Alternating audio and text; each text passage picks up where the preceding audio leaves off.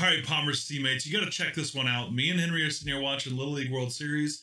It is the semifinals where it is the Southwest that's taking on the Northwest Pacific. Southwest, of course, the Texas team out of Needville, Texas. Northwest Pacific hosted by Little League in Seattle, Washington. And the winner of this game goes to the U.S. Championship.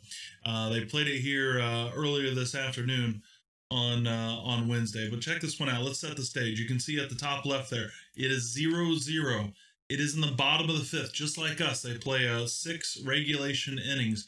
There are 2 on for Northwest Pacific. That is the Southwest colors, and the Texas team is currently pitching. Northwest Pacific has 2 on, only 1 out. Base hit's going to score him a run and give him the go-ahead run here right at the very late end of the game.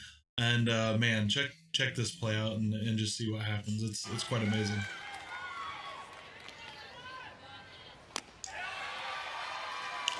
So the pitcher gets himself in the hole. Look at the count. It's 3-1.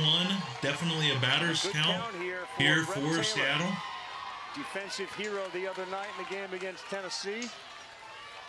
And he'd be an offensive hero today. Right back up the middle. That's trouble. That's probably going to score one.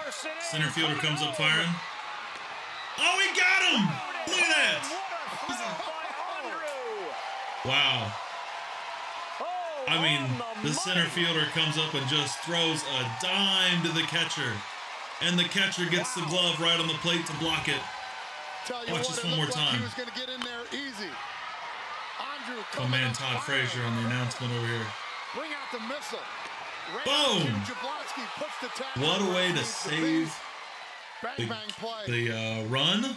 Excuse me, what a way to save a run and a little foreshadowing to save the game.